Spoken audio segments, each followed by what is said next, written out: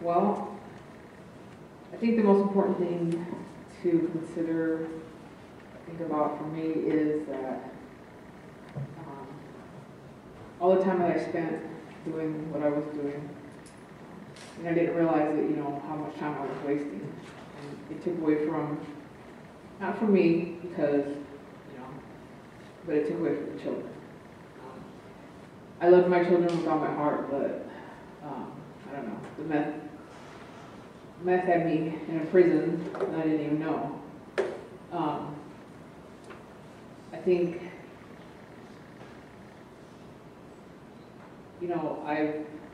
I did damage my children, and the one I see the most is Heartland, and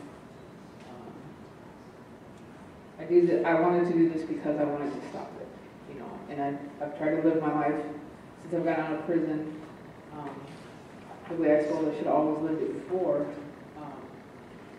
I can't change what I've done, or get the time back. But my goal now is to help others so they don't have to go through the same thing, or somebody else's children don't have to go through what I put my kids through. I know it takes more than just one person. The whole community has to be involved, because it is such a strong, it's like I don't know how to describe it, because it changed my life, it didn't change it for the better, it just made everything worse. When I was trying to look for something to, fill a void in my soul, I guess, but and I'm just glad to be here tonight, and I'm glad that I was able to help Katie, and to make, bring awareness to other people, because that's the point, to help somebody else,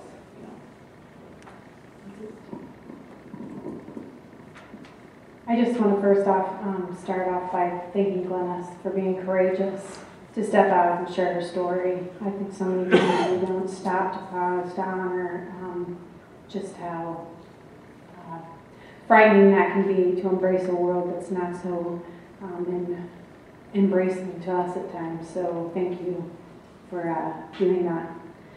It's an honor to sit next to you tonight, and I mean that with my heart.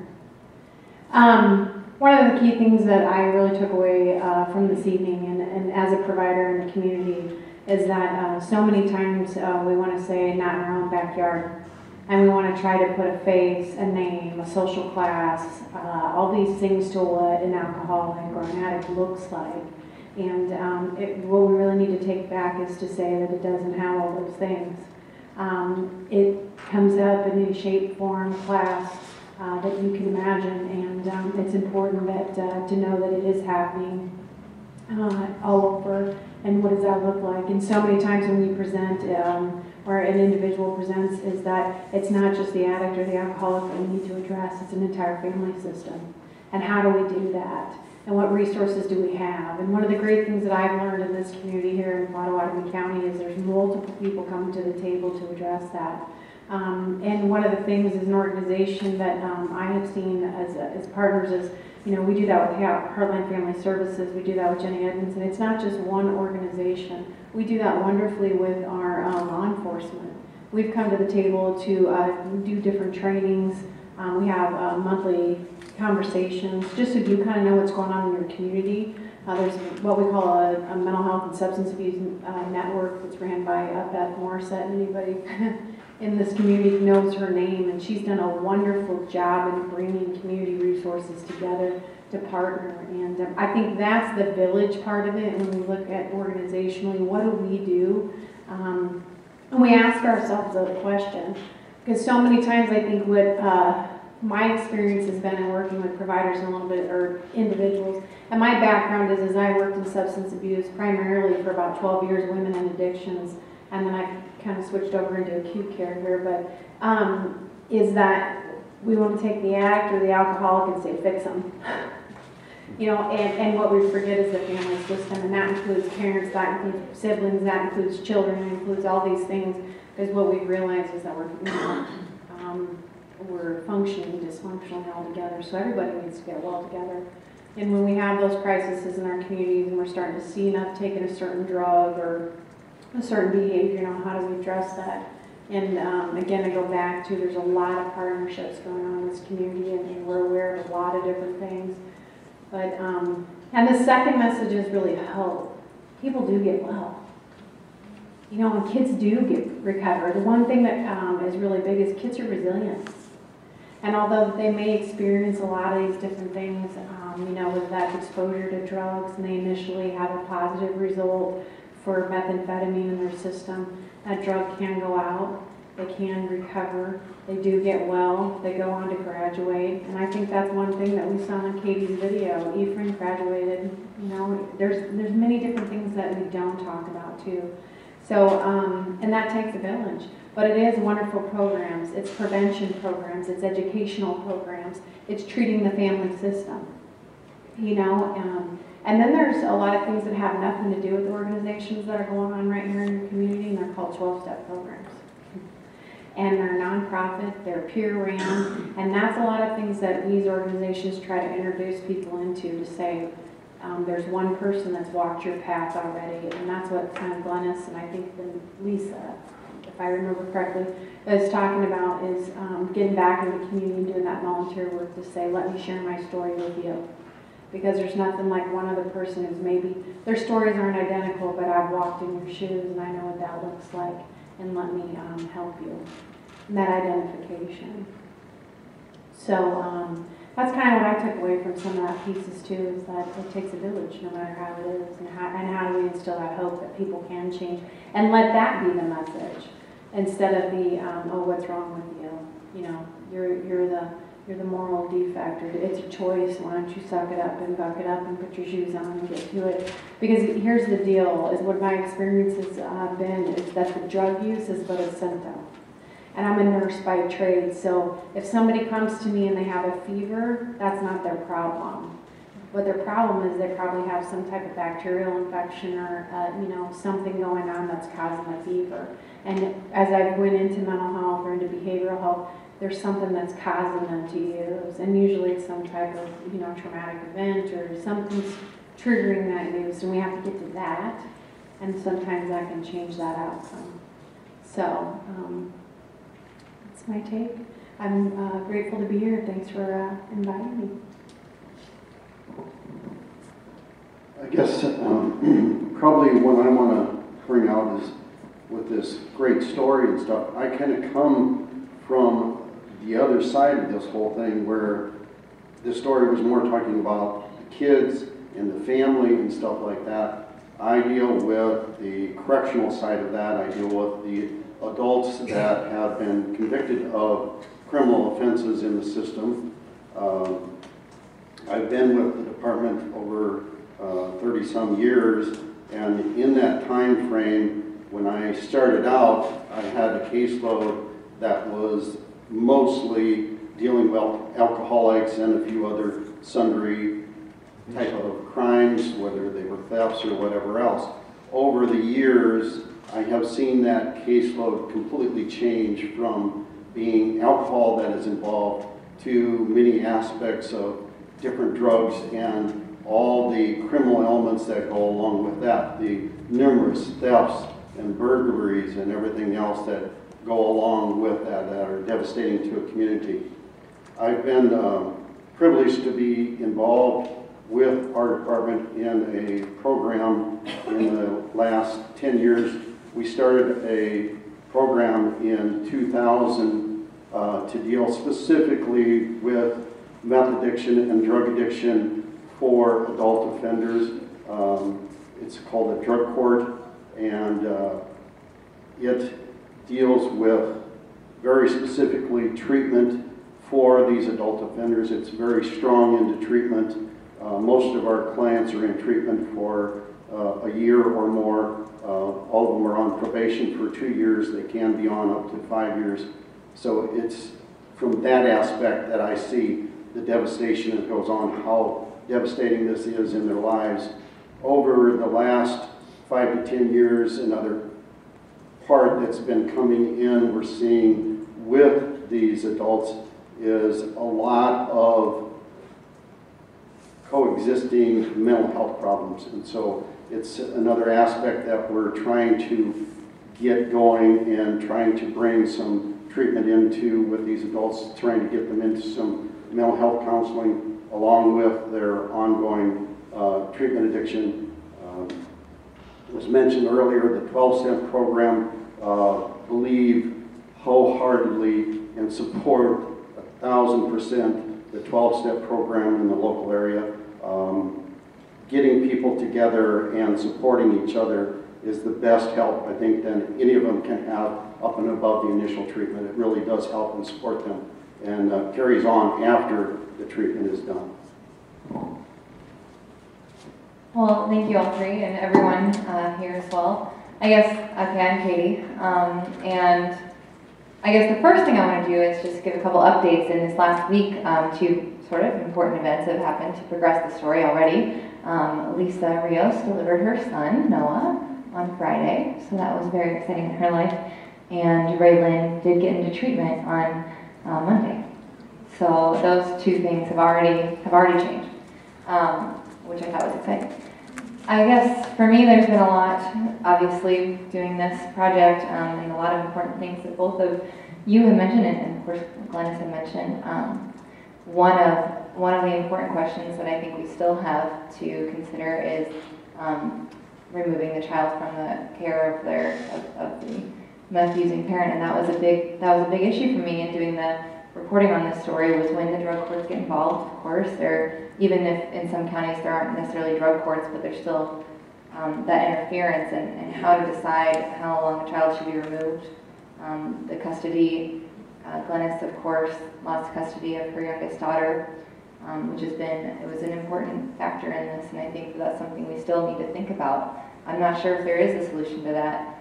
In doing this, I tried to offer some solutions at the very end there, that sort of public service announcement type of thing, where I just talked to you and you saw some phone numbers go across the screen. That was important to me that there was that hope aspect to it, but I just feel that there's still so much to be done. Even as I listened to what you said, I remember so many things that I wished I could have talked about a little bit more. Jean Stevens and I had a great conversation. Okay. Hi. No, don't worry. Kids are welcome. When we first met, we talked about some of the struggles that once you get out of prison, all of those additional struggles we face. Women they're most likely not able to find a very great job, but with that whole felony record, and not finding a job, not having a lot of money to support themselves, possibly not being able to reconnect with their children, it kind of almost elicits another cycle of abuse.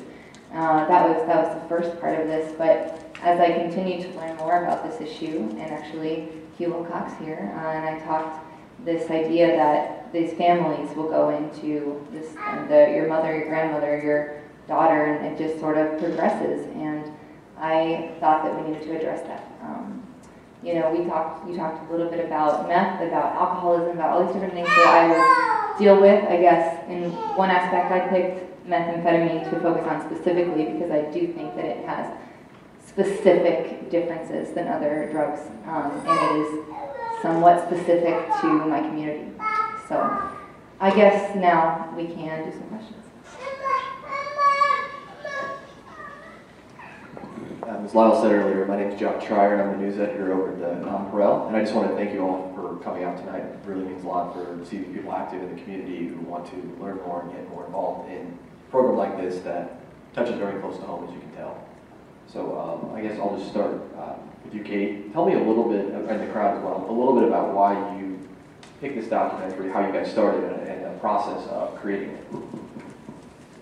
Yeah. So like I sort of just mentioned, I talked, just a lot of things that happened actually. My mother's a teacher in the school district, and she had told me some stories, some fairly upsetting stories about students in classrooms, and I just wondered what sorts of things might be causing that, and I think what happened, this is an interesting story maybe. I used to work at a storage facility as a receptionist who sold storage units. So I was obviously very busy all of my days. And so during this time where as you may have understood, I have an extra lot of free time in this storage unit, okay? So you don't have to do very much. And so I actually did a lot of research.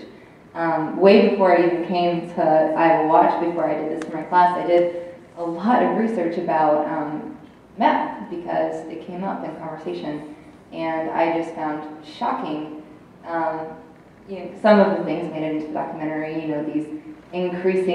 this increasing rate of meth use in Iowa even after pseudoephedrine went over the counter. So there was this immediate drop and then spikes. And when I first started looking at this, I suppose it would have been in 2012. So we were sort of in this continual uprise of people using meth, people making meth, people getting to jail for meth. And then this other bit of information started to come out that children were having meth in their bodies. So, and then the more interesting little bit about that is that in a lot of these studies, they consider children to be people under the age of 12 instead of under the age of 18 because 13 and up might be choosing to use meth.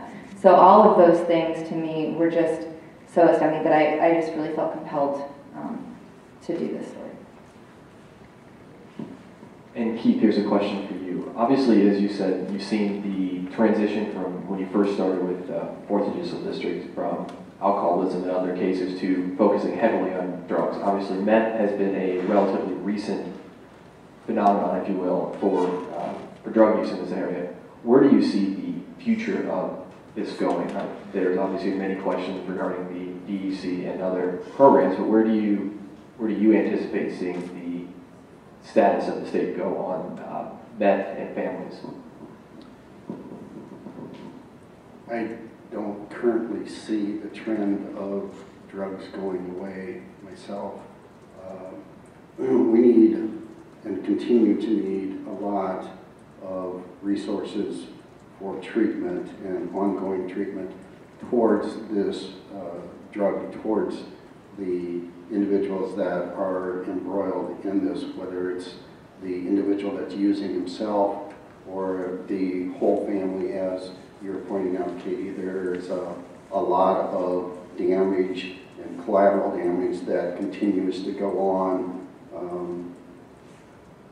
Right now in our program, I only deal with those that are 18 and above, but I can say that in the time that I've dealt with these clients, I've dealt from every aspect of, as far as the community, whether it's a race or whether it's a socioeconomic status or whatever else. None of it seems to make any difference. And as some of this you pointed out, Katie, we see a lot of our clients that are coming in talking about being involved or getting introduced to alcohol, drugs, etc., anywhere from the age of 5 to 7 to 8 to 10 to 15, and to me that is extremely scary. When somebody that we get into our program at age 18, 19, or 21 already has 10 or more years in of addiction, it really, really becomes a hard thing to change. Everything in their life needs to change. And it's really hard for the families, I think, to understand all the many things that go in and how this person really has to make this complete change in their life. So there's a long road here to recovery, and it's going to take a long time. And as long as there's elements around in the society, in this country, that are making money off of these drugs, I'm afraid it's going to be around. Okay, yeah, and I guess I just wanted to add to what you were saying and sort of what you both said a little bit earlier. There's absolutely this personal journey of overcoming the addiction, but I think what I wanted to talk about really was everyone else's role in it too. And you did a really great job of sort of enunciating that it does take a village, absolutely, but I think that part of this is, and maybe one of the things that I took away from a lot of these interviews was there is sort of some sort of void that drugs try to fill, and there's some sort of something that people are trying to overcome. And one of the easiest, also maybe the most challenging things that we can do just every single day is be aware of that and try to recognize that people who are suffering around you or who may be acting out or acting in a way you don't like or agree with maybe are going through something, and that it might be your role to make this community better. And that was something really important to me that everyone has pointed out, and I wanted to reiterate. Thank you. And Haley, along those lines, the idea that it takes a village to help reverse the course and help treat addictions like this, can you talk a little bit about the very real costs of the addictions that you see in your facility on a daily basis? I'm sorry, did you say the cost? Yes, it does.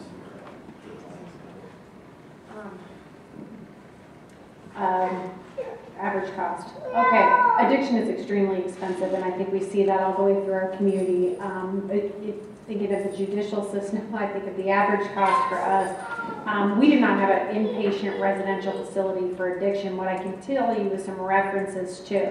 So the average cost for a 28-day stay, if you will, inpatient can range anywhere from $10,000 to $30,000. And that alone, but when you look at the cost of addiction on society, that range can continue to go and go and go and go and go and go. I was thinking from a criminal standpoint, when you start talking about those that have to maybe steal to make sure to get their next fix, and then you have your DUIs, and you have your court costs, and you have those that have to be on, continued probation, and then maybe they have to be on monitoring, and then you have your mental health outpatient, you have your substance abuse. I mean, the cost just change the dollars. And you look at the dollars and the investment, and we look on our end, and this is something we're always going to, is the dollar amounts to invest in people up front. When you look at residential, inpatient, or you're looking at outpatient, our resources continue to get cut. And I say that with love, but the amount of monies are just not there anymore. And so when I talk about community partnerships, we continue to come to the table, and I'll tell you, it's a special community over here in Council Bluffs. We say, you have this resource, the Heartland Family Services, we have this one at Allegiant Creighton Health, you have this one at Jenny Ed, and this one's over here. So we meet as a community once a month, probably more than that, to be honest, and we say, how do we leverage that?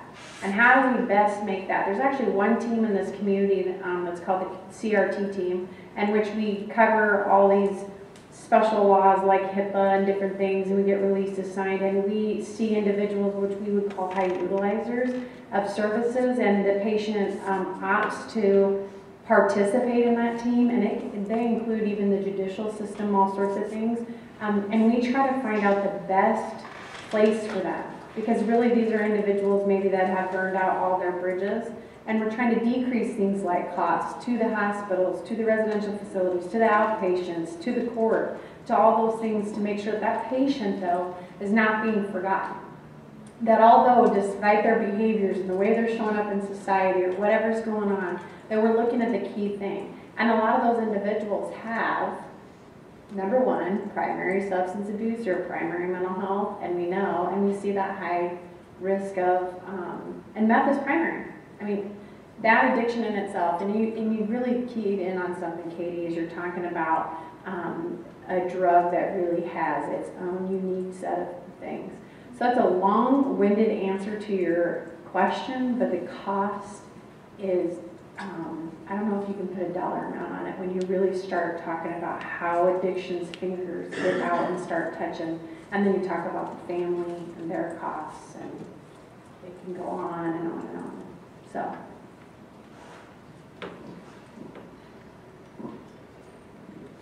And Glennis, obviously you do your work volunteering to help hopefully break this cycle for other meth users who can hopefully use that for your family. Can you talk a little bit about the stories that you see on a day-to-day basis doing that, redemption, of struggle, and how meth affects people on both sides of it, from the addiction side and the recovery side? It's obviously it's a very long process for both new users and recovering users. And can you please explain a little bit to the crowd about how that process takes place?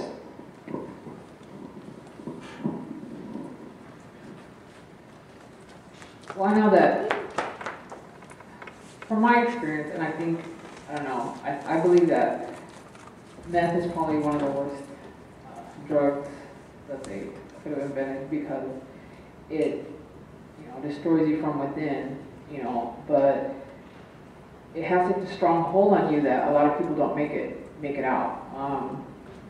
I've seen family members that, and friends, I guess, that because it damages your central nervous system when you're using, because you don't take care of yourself, you don't eat, you don't sleep, messes with your mind, that they've had nerve damage so that they're always twitching, or their mouths are moving, or even once they get sober, they still have those little tics in them. But I have to say, some of the people that I've been around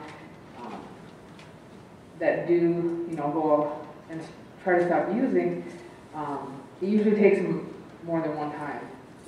They go, they stop, they go to treatment, or they get involved in NA or AA. We try to help them, stop using, but I'd have to say, for a lot of people, it takes at least 7 times in a treatment center for some people that, before it really catches on. It just gets, it takes such a hold of you. What Lisa was saying about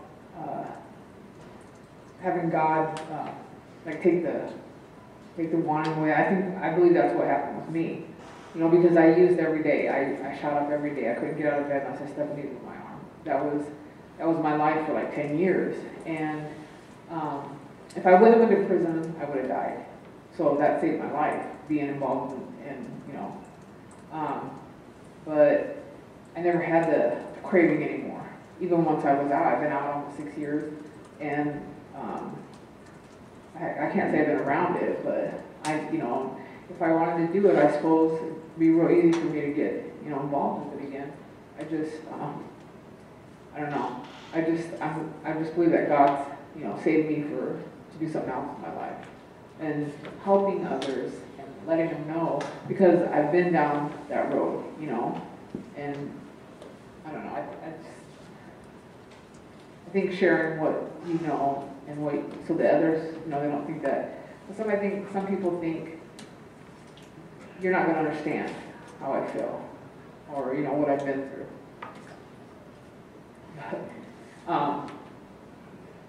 I like to tell them because, I don't know, some people, oh, you don't look like you've used drugs before. But, like I said, that was one of my main things. My purpose was to get high every day. So, thank God that I don't have to go through that anymore. I don't know if that answers your question. Absolutely, thank you. I'd talk a little bit on that.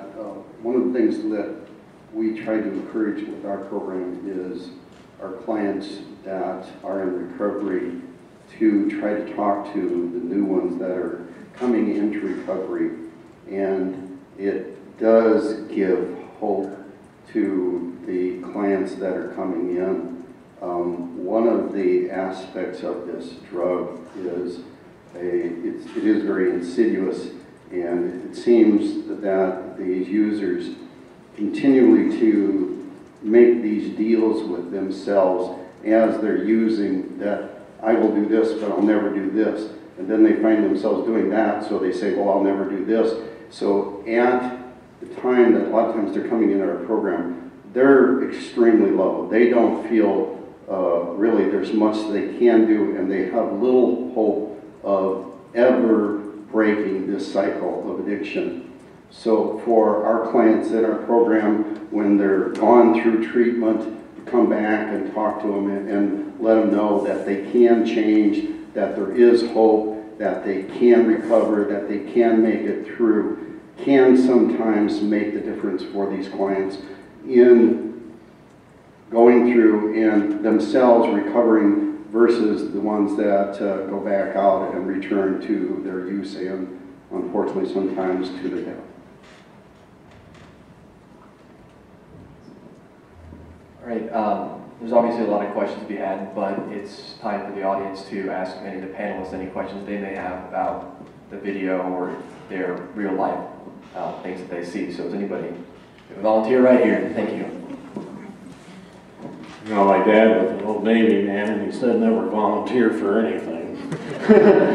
But I work with Keith. He works in the probation office, and I work in the residential facility, so he and I pass a lot of people back and forth. Every once in a while, one of us has to call the other and go, where is he here? Where is she? And I'd like to address this to Keith, who does wonderful work, but, you know, a couple of people have brought up, you know, about the generational aspects of this. And Keith has been doing this for 30 years. I've been doing it for 37 years. And we see now recently, I'm actually seeing the grandchildren of people go into the facility of people that were there when I started working there back in 1977. And it does get kind of frustrating when you're trying to break that cycle. And I think one of the most difficult aspects of this, and I'd like to hear your opinion on this, Keith, it's hard sometimes to separate the treatment aspect from the criminal justice aspect of it, where a person could be an addict and due to his addiction, he goes out and commits some burglaries. So he comes into the facility charged with burglary, okay? But the underlying problem is he's a drug addict. Then he goes out and looks for a job. We talked about that adjustment. All potential employers see is thief, you know, or burglar. It's hard for them to see that other aspect of it. And I just like, you know, Keith's opinion on how to address that so that they don't have to, when they go out, they're trying to improve themselves, they go out to get a job and they got this black, you know, this big black mark on their record, and they don't have the opportunity to explain to a potential employer, well, I stole because of this underlying condition which I have dealt with. And I just maybe hear some comments about how we address that.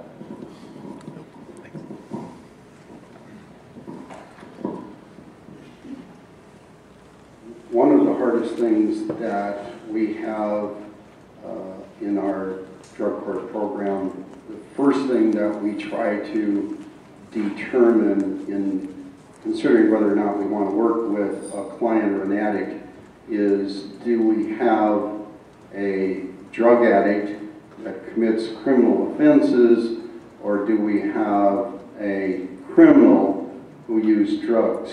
And that's a very difficult thing to sort out. A lot of times what we can find out is we are just cleaning up a criminal who can continue on with his criminal life and not have the drug element involved. When it comes to employment, it's again one of these things of partners in the community. And we have in our drug court program at any one time roughly 40-some people. As I said, this program started in 2000, and in that time frame I've been with it since 2002. One of the requirements of our program is our clients go to treatment, but also as a part of their treatment, they are required to get a job and to pay the cost of their treatment, to pay the cost of their own livelihood in the community, and pay court costs, fines, all those types of things. We have a great number of businesses in this community that, knowing this program, knowing working with us, that have a open heart as far as working with their clients. I have clients that have jobs from anywhere from minimum wage up to, I've had clients that are making $20+ an hour. So the possibilities do exist. I'm not saying they're always easy, but they are there, and there are a lot of businesses that are open to working with the clients and first look at somebody and what they're trying to do and give them a chance. It always amazes me the number of clients that we have that come in and have committed burglaries and thefts, etc., which is a normal part of a drug addict's life. And these businesses take them in and are willing to make them into cashiers or somebody responsible for monies and stuff like that in their businesses. So it is a possibility. It does exist. It's more so sometimes with the client and their persistence.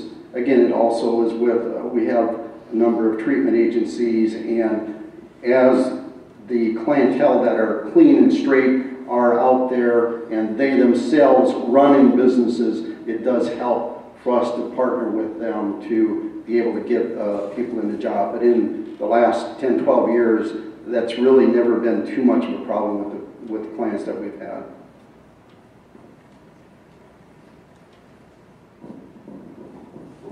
Question right back here. Actually, I have more of a comment than a question. I'm Jean Stevens with HopeNet, and I'm one of the program directors. I just want to share a couple things. Glennis failed to mention that she was part-time on staff with HopeNet, and she is a wonderful facilitator. So we are grateful for her, as well as, I don't know if Donnell's still back there, but Donnell, the cute little fellow that was running around, she just graduated from drug court, and Keith had worked with her. So that's really exciting. We work with women who have come out of incarceration and or addiction in Council Bluffs with adult females. But we also do monthly dinners in Council Bluffs for the families as well, so they have their children there with them. That being said, I want to share that at least 75%, in what I've seen in my research, of the women who have addictions have been abused or molested at some point earlier in their lives, and it's probably a much higher figure than that. But that oftentimes the fact that they start when they're 10, 11, 12, 13 years old is to deal with that pain of that abuse. So there needs to be something happening in school or in some community resource when the children are younger. The other thing I wanted to share too was that 12 steps is great, but it's not for everybody. We also have a women's winner's circle group that meets every Wednesday night, and then there are also other groups in Council Bluffs called Overcomers or Celebrate Recovery. That's our excellent resources as well. So I don't know, Randy, if the video is still up on the HopeNet website or not. That's our executive director with HopeNet, but we did it for a time, and I'm not sure if it's still available. Have a video with Glennis interviewed as well on the video, so hopefully you can still pull that up. But that's just one of the things I would share. Thank you. Thank you. Does anybody else have any questions for the panel? I don't need a microphone, I don't think. And anyone from the panel can answer this question for me because I'm kind of illiterate when it comes to drugs.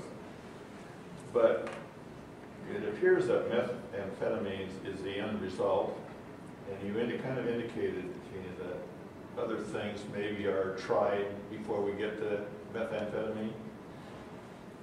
I guess my question is methamphetamine the start of the drug issue, or is it kind of the end? Do you work your way up from alcohol, marijuana, something else, and finally you get methamphetamine and say, hey, this is the one?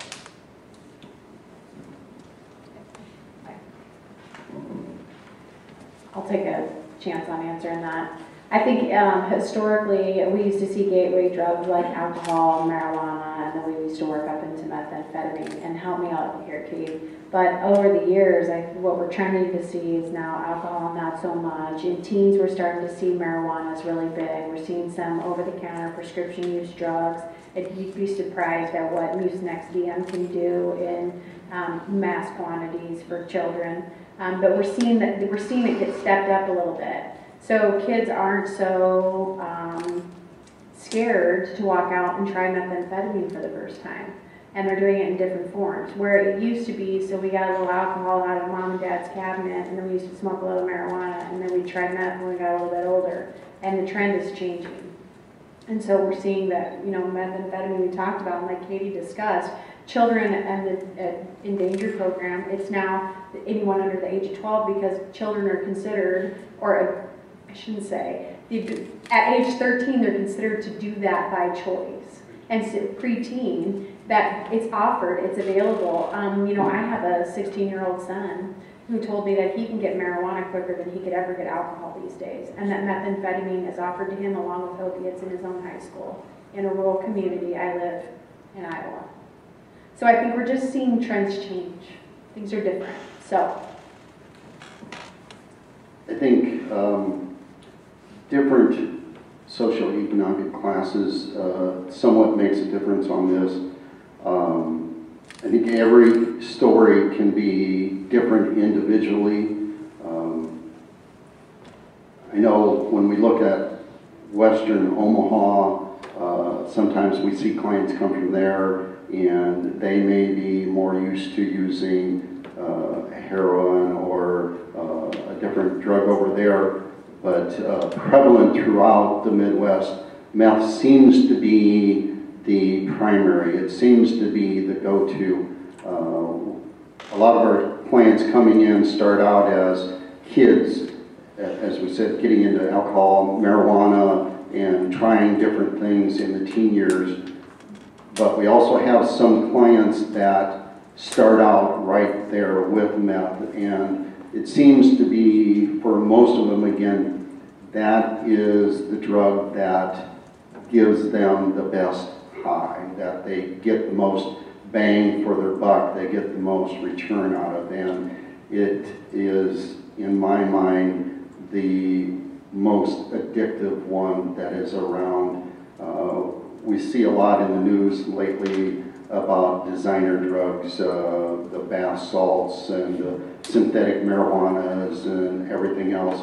But for the most part, those are sideline people a lot of times that are using them instead of using meth or something like that, trying to skirt the law. But by and far, I have quite a number of clients that told me the first time they ever tried meth, they knew that they were addicted for life for that. So it just ends up being the drug that everybody goes to. Lynn, do you want to speak to that at all? Well, what you said about the gateway drug, I started drinking when I was 13, and then I moved to marijuana. And then I tried meth the first time when I was 17, and like I said, that was it.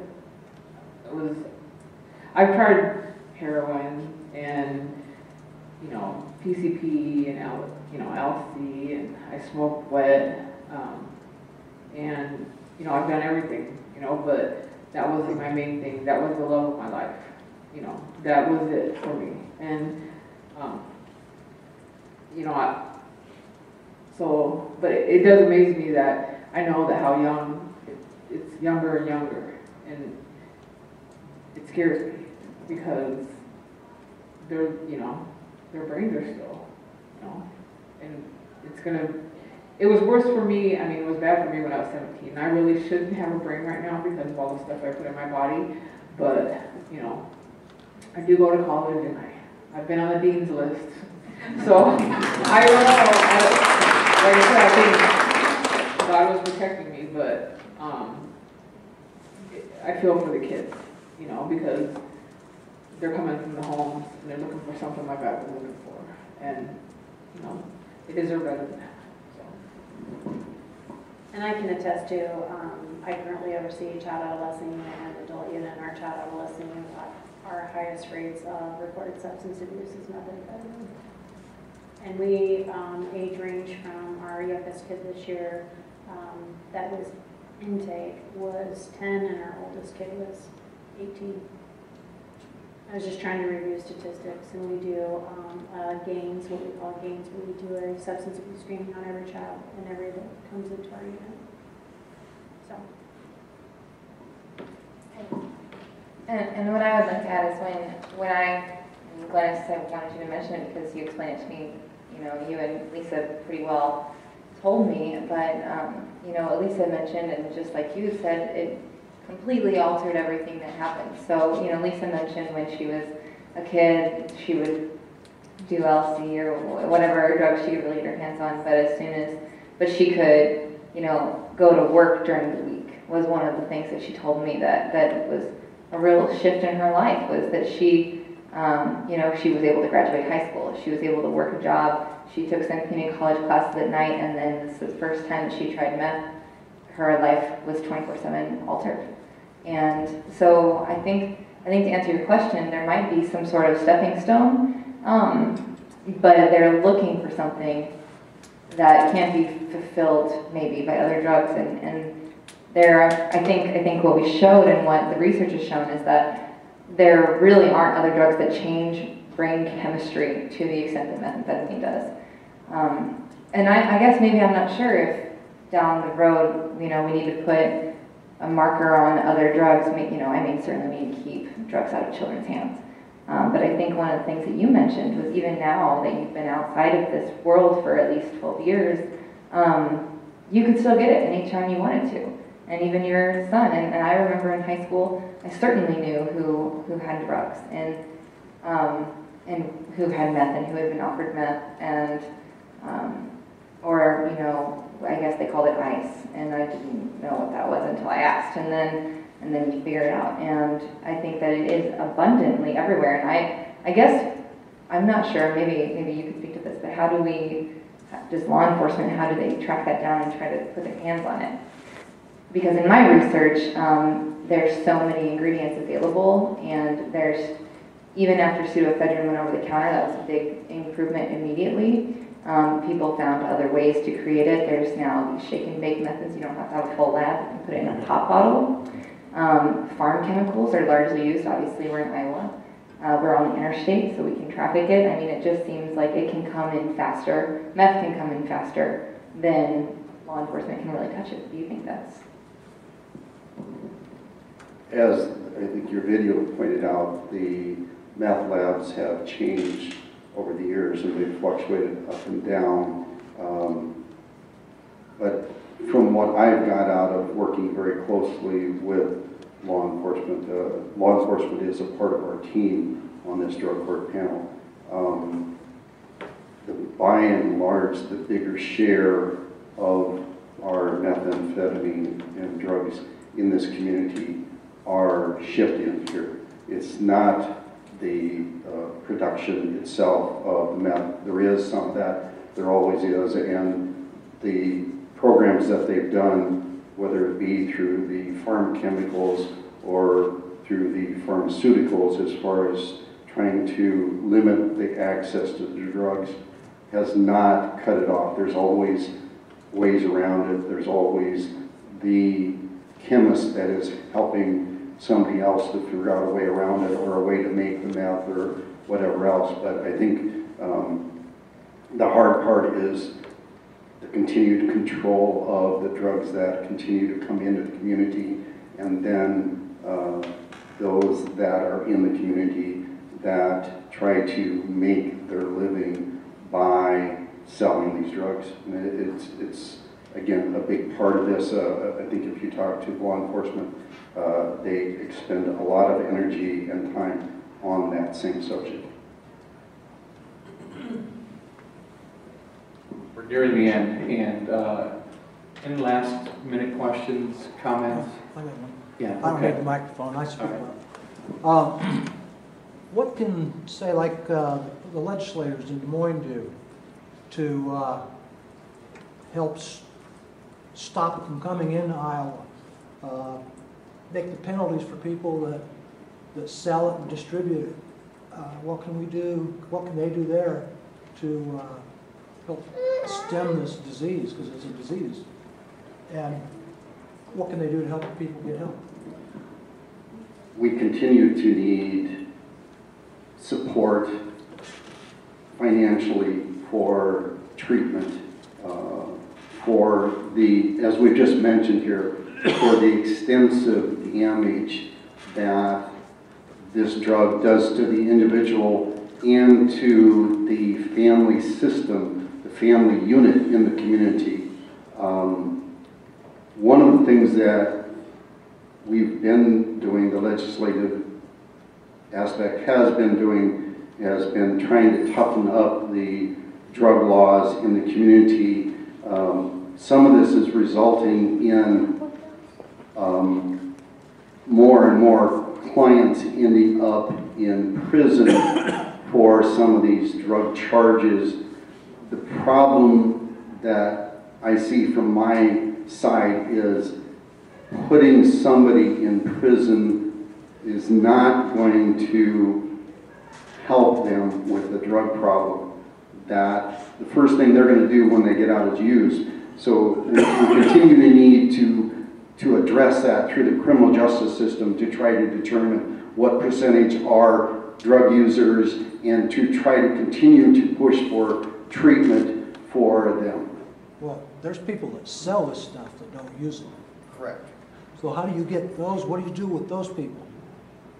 Those are the ones. Those are the ones that need to go under the jail? Those are the ones that you have to, but the problem that you're going to get into, the hard part about that is I've not had too many clients in 30-some years that use drugs that didn't in some aspect sell, okay? Usually, whether it's the family unit or our friends or whatever else, so I have a little extra, so I give you some, etc. And that's a way of me continuing to be able to have my own drugs. So to really separate out the real user from the real seller is a very blurred line. It's very hard to do. Yeah, I would say that's probably true. I think that there's often this sort of conception that there might be Breaking Bad type of guys, right? I mean, I'm not saying that you're saying that, but right, he was the kind of guy that would never actually use it, would sell it. And I think that at least in Iowa, that at least in my researching with the people I've talked to, that hasn't really been the case. As far as what legislators can do, I think that the consensus throughout making this documentary is that one of the big areas where the shortcomings are right now is in mental health. And I think what we've heard a lot now and throughout my research has been that when people use, it's often sort of self-medicating. And I think that a big push lately has been to alter the way that we deal with early childhood mental health. And as I mentioned in here and as we talked about a little, was the lack of people who are trained to deal with children specifically. Very, very limited places throughout the state of Iowa where there are child psychologists, child mental health specialists who can deal with the large number of kids who are dealing with trauma right now. And if I could hear, if there could be something like that, I think that filling in that gap with mental health services might be something legislators could work on. One of the things that we did in partnering with the state of Iowa for our program is we did get a federal grant for mental health counseling, a 3-year grant for our clients, and that was something that was really needed. As was mentioned earlier, the ladies that are coming into this program are extremely sick. They have a lot of trauma. There's a lot of need for this mental health counseling, and at the same time we find more and more as we get some of our male individuals into this counseling, finding out that there's been a lot of abuse and trauma that's gone on in their lives. So again, yes, correctly, you're very right. Continue to support the mental health aspects that are going on, that a lot of dual diagnosis that we get into with our clients' mental health and the drug addiction. So along those lines, but all the way around, again, support, as Shia said, for the family and the family unit, that there's a lot of counseling, there's not a need for the treatment all the way around. I want to conclude with about 1 minute of some acknowledgments. We promised we'd get you out of here. First of all, I want to really thank the Legion, Creighton Health, Mental Health Services, and Mercy Hospital for sponsoring this. It's been very helpful. I want to thank the Nonpareil and John Schreier. So we called John up a couple of months ago and said we want to do this, and he was all for it. This person here who's been typing is Lauren Mills. She is a digital analyst, staff reporter, and assistant editor at IowaWatch. She has been live blogging this, and so a copy of this live blog will be available at iowawatch.org if you're interested in in going back and seeing what was done. On the table over here, we're a nonprofit, so there's some information if you're interested in knowing about IowaWatch. There are some stamped envelopes. We're funded with fundraisers, foundations, events, and donors if you're interested in the work we're doing. John has his card there, but important is also there are some flyers here that Haley has left for more information. I think it's valuable information.